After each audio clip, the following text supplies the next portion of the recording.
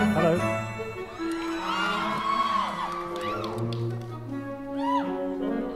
Springy, yeah. It's quite cool because we've, if we're filming and one of us has forgotten the script to read upon the lines for the scene before, you know, it's quite easily to borrow by force his script. Yeah. By force. By force, yeah. I'm not giving it up easy, no. Now, your brother's here as well. Yeah. And I would imagine you don't care what happens today as long as you do better than him. Yeah, pretty much. You did better than him in the Battle of Hogwarts. Yeah, at least so. I've won one of the main things anyway. What's next? Oh, now, I understand one of you is planning on being a professional golfer? Yeah. Yeah, all right, keep dreaming. No, it's one of those things. I'm a very avid golfer, but I don't think that'll ever happen. But it was definitely a pipe dream. I saw your brother earlier today, and I said to him, "Are you any good?" He goes, "Not really." I said, "What's your plan today?" He said, "One simple plan: got to beat my brother." Yeah, that's about right. Same for you? My plan as well. Yeah, definitely. Yeah, it wasn't pleasant at all. It wasn't good. And I was told that I assumed that it would be a close set, and there was more people than in this room right now watching me cry like a little girl. On it, and actually had to play a stand-up comedian, which was without doubt the scariest audition I've ever done, because you had to go into a room and make 2 people laugh, and I had to prepare a 5-minute stand-up routine, and I literally just sat there, and they walked in, and they were like, "Next," and like, so I walk in, and I was like, "Hi, hello." We got James and Oliver. How do you tell each other apart there? I'm the better-looking one. With the bigger head by the look of it. We have a few differences. Like I've got short hair at the moment. So this time last week I had hair down to my shoulders and a beard, so yeah. First time we met Julie was at King's Cross Station on the first film, and it was a freezing cold January morning. And then all of a sudden you just stick in the back of the train. Where are my boys? Where are my children? When we wrapped, then I went on holiday with a few of my mates, and we were by the pool, and then there was like other guys there on their holidays. So I was chatting to this guy every day by the pool, and throughout the course of the week he was saying, "Why is your hair getting blonder?" And I had to make out like I accidentally brought blonde shampoo. So like the sun was making the ginger come out again, which is right. Yeah. So, you had slowly actually become a ginger. Exactly. Well, for the filming of the movies. Well, that's not in the contract here, Warner Brothers. Let's talk about this. Yeah. So you will have experience of what it's like to be ginger and not be ginger. Do people treat you differently as a ginger? A bit, yeah. I was actually at White Hart Lane watching Villa play Spurs years ago, and we were sitting. So I'm in the away end, and you're in the home end there, like right next to each other. And Villa score, so we were all this, that, and the other, and the whole block there was singing "Sit Down, You Ginger." Twit. And did you want to say it's not my natural hair? No, I ended up just going like that, and they shut up after that. But it was. Someone spoke to me afterwards and said, like at one of these events, and said, "Oh, is it true that you hugged each other and said how much you loved each other afterwards?" No way. I think we'll be online dating on this, as we. Yeah, we're going to lock you in a room.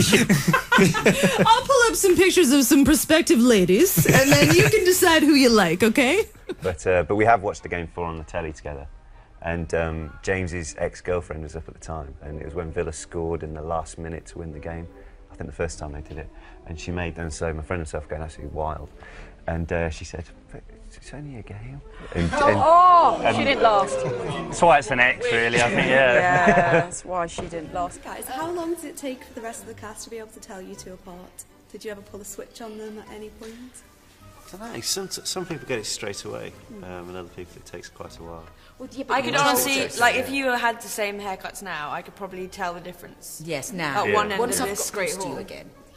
If they had the same. They are, because they're not totally identical. But also, Oliver's got a little thing there on his neck.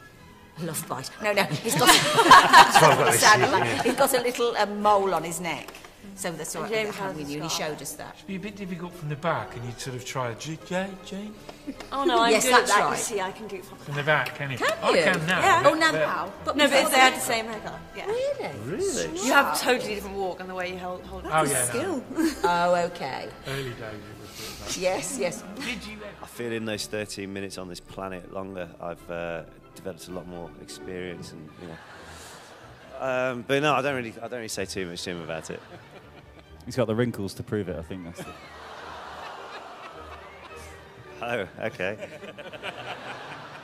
Tonight, you will forget about cricket and focus on the blue and orange because you're going to an Oilers game. Is that right? We are, yes. Definitely. So could you do something? Could you do something sort of awesome over the Oilers so that we continue the streak? I don't know if you know how the Oilers are doing. Well, I noticed they haven't been doing too well before this week though. But I mean, they've excused the pun. They're looking a bit magical at the moment with the 7-0. You know, let's get it in. All right. You know, hopefully they'll do it again tonight. So many, to be honest with you. If you've had like 10 years, I think one of the a surreal one would be when we were there and Liam Gallagher from Oasis walked past, and it was I was like, that's cool. I was like, what have you been? What have you? And he's like, how's your day going? And he was like, yeah, I've seen the train. He just walked out of Gringotts, and the set of Half the Train was the best thing he'd seen all day. So. But it was, yeah, that was great. Just to wind Matt Lewis, who plays Neville, he's a huge Oasis fan, and obviously he wasn't there that day, so I quite enjoyed that. St. Louis de Haha. I'm gonna go with town again. Town? Yeah. Yeah, you're right. You're right. Small town in Quebec. All right, next one. Moonseed. That's a potter potion. That is a potter potion. Yes, a poison. But poison. Yeah, you don't want that. You don't want that. All right, Monegro. Ooh. Sounds... I'm going to say Potter. See, I wouldn't have said that. I'd have said town. What do we think? Sounds like a native. Yeah, I'll say town. It's a potion. It's a potion I want too.